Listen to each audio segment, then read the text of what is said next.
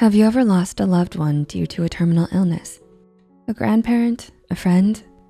If you have, it must have been very difficult and very painful.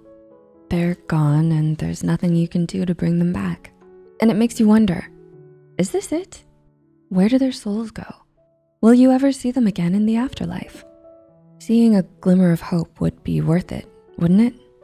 Is there a glimmer of hope that maybe this isn't the end of the story? That there is something out there that science has not been able to detect? Matter of fact, there have been various reports and testimonials throughout medical history that this has happened before.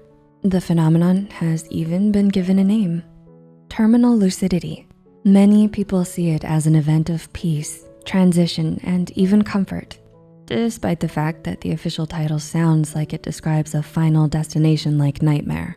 To simply describe, it's that short amount of time a terminally ill, previously suffering individual is suddenly lively and healthy, as if they're cured, only for them to pass on shortly thereafter, with shortly meaning minutes to hours. It's as if the person found a time machine to go back well before their illness and reloaded from a save point like a video game character. The patient's reactions in the reported cases were not recognized by fear, but rather by acceptance and warmth. It has also been noted by surviving family members that this period of normality has helped them deal with the inevitable loss. But before we take this final bonus for granted, let us ask ourselves, why is it that this takes place? There have been too many documented and objectively reported cases of terminal lucidity to ignore as a one-off or momentary delusion. Given that it appears in entries even as far back as the 1400s, it's clear that this wasn't just a passing craze or a short-lived epidemic. The answer for now is we don't know.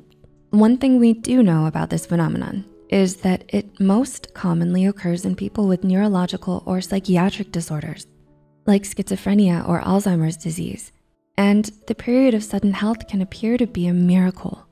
This has manifested itself in a variety of ways, from a previously unresponsive memory blank mother suddenly having cognizant, coherent conversations with her daughter, to a nearly nonverbal, non-self-sufficient, mentally disabled boy singing and reciting scripture one day. In both cases, the patient died after a few minutes, regardless of their level of lucidity. The physician Hippocrates, yes, the one who coined the Hippocratic Oath, wrote about this phenomenon of mental illness symptoms waning as death approached in ancient Greece. In the past, it was thought that the human soul was able to break free of the body's illnesses, resulting in a sudden resurgence of health. Some scientific theories, such as that the nervous system is stimulated by pain, or that a massive amount of neurotransmitters are released as a last-ditch effort before death, have been suggested to explain this phenomenon. In the absence of concrete evidence, these are merely educated guesses. The mystery surrounding the cause of this last gasp of life continues to fascinate, fueled by the fact that there is currently no concrete answer. Some interpret it as a final attempt by the ill person's soul to communicate with loved ones and bid them farewell, which assumes the existence of a real and definite human soul.